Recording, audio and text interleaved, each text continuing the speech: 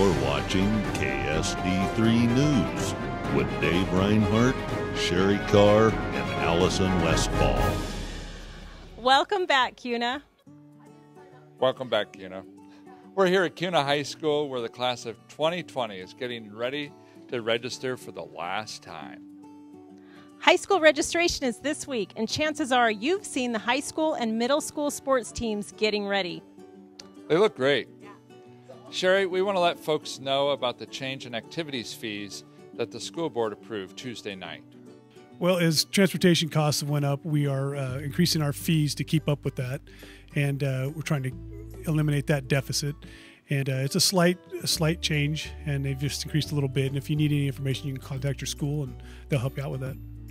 Tuesday, the school board and community celebrated the opening of the new classrooms and cafeteria addition at Fremont Middle School.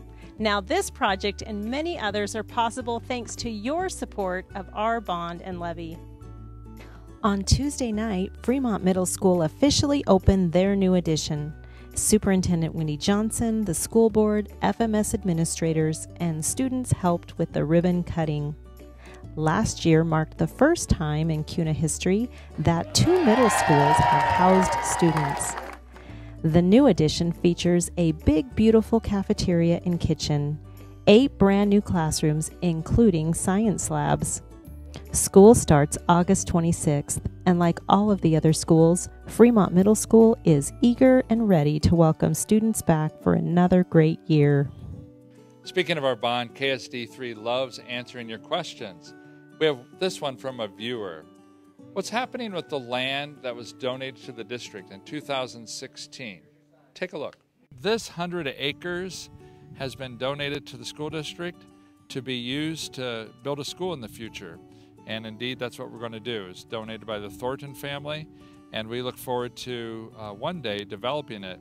We're waiting for houses to be developed along this road and in this neighborhood before a school out here will be useful to us and to students.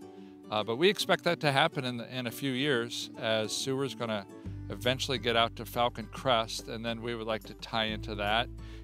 Buildings in the house will be used by fire department, police department for training, and eventually that will lead to their destruction, and then once that is finished, we'll remove the buildings from the property. Now, we love answering your questions, and next Monday, we are hosting a special Facebook Live event at the La Ti Da Coffee Shop here in CUNA. That's going to be fun. We asked some experts in the district to tackle your questions about kindergarten. Make sure to look for our live broadcast Monday at 3 p.m. In case you missed it, a CUNA student is now a published author. Impressive. Yes, I caught up with him at his book signing earlier this week. My name is Frederick Jensen. I go to Hubbard Elementary. I'm going into 3rd grade, and I wrote this book about my papa because on December 4th of 2018, my papa passed away.